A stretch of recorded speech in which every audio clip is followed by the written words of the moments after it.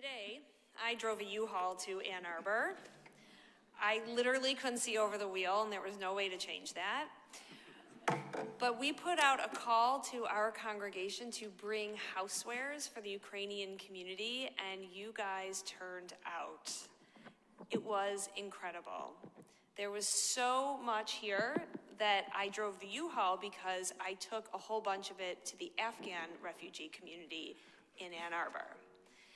And I can tell you that when I got there, the volunteers there said that this congregation answered their prayers because these people came with literally nothing. And they said they just resettled 2 families from Cuba and also needed everything.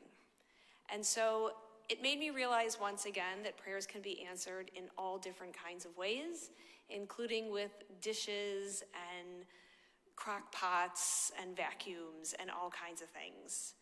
And I think when we pray for healing, the same is true. Sometimes it's just having somebody call and remember that you're not feeling well, having someone drop off some soup on the porch.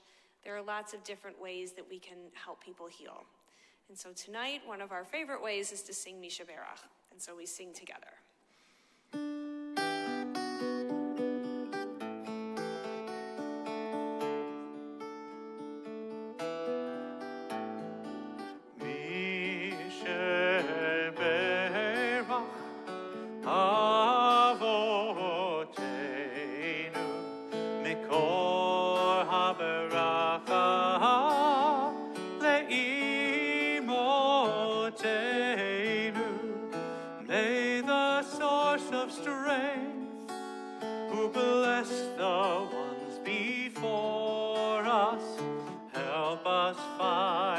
Courage